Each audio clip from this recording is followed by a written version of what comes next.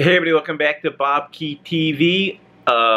Review of stage number 5 next on BobkeTV from Paris-Nice. Alright everybody, stage number 5, day number 1 in the yellow jersey for Julian Alaphilippe. Not without a little bit of drama. Crosswinds in the finale that have really plagued anybody but the absolutely strongest riders in Paris-Nice. Also, Julian Alaphilippe on the receiving end of a split in the field, quickly joined by his quick-step teammates that paced him back into the front. So it did not present a problem, but it might indicate a little bit just how much Julian Alaphilippe left on the road in the individual time trial on yesterday's stage. Stage number 4, obviously a massive effort by Julian Alaphilippe. So if the next day he's a little bit tired, it's understandable, but no damage done to his lead.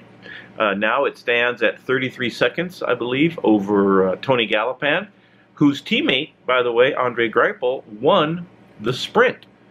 Big headwind for the last 10 kilometers, so the lead-outs absolutely fell apart in the last kilometer of the race. So a real free-for-all.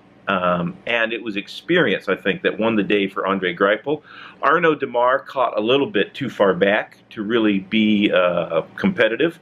Dylan Groenewegen, a young professional, current road champion of the Netherlands from the LottoNL-Jumbo squad, going a little bit too early. And maybe about 300 meters from the line, Groenewegen made his jump. And Andre Greipel was able to follow Arnaud Demare and come swinging around both of those riders for an emphatic win with about a bike length to spare. So not even close in the sprint today. Andre Greipel, experience, winning the day, and of course one of the very fastest men on the planet. And he's putting together a very impressive career. It's been spectacular so far, but he just seems to be able to win so often. Really impressive ride by Andre Greipel to win the stage, and that'll be a great boost of morale to the man in second place in the overall standings, Tony Gallopin. But 3 incredibly tough days upcoming in Paris-Nice. Tomorrow, all mountains, all day. Bunch of Category 1s, Cat 2s, 1 Cat 3, 48 points up for grabs in the King of the Mountain competition. That's been led by Romain Hardy since the beginning, since stage number 1. He's done a good job to hold on to the jersey, but he's going to have to find the breakaway early on tomorrow's stage to keep that jersey. But that would not be a surprise to me at all. Watch for him to be one of the early animators on the stage. I think it'll be more of a day where the GC contenders protect their position. Descent, a little bit treacherous, but not uphill to the finish. A long descent and some flat roads before the finish line.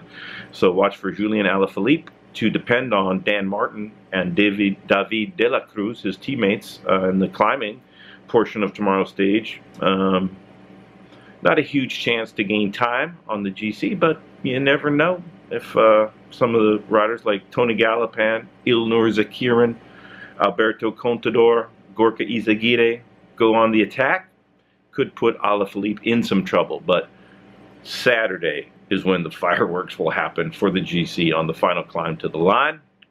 But the rest of Paris-Nice is going to be absolutely gorgeous racing, very competitive, very dynamic. It wouldn't surprise me if the yellow jersey changes hands one more time before the rightful owner is crowned on Sunday in Nice. All right, that's it for stage number 5. 3 more to go at Paris-Nice. It's been a great stage race so far, and a thrilling sprint won by Greipel today. Follow me on Facebook and Twitter. Thumbs up, greatly appreciated if you like these. And also subscribe by clicking on my face. If you like some merchandise, it's quite sharp if you ask me. Click on the t-shirts, and thanks everybody so much for watching. Please comment. Tell me, look at the GC, look at the stages to come. Tell me who you think is going to win Paris-Nice on Sunday. Thanks a lot, everybody.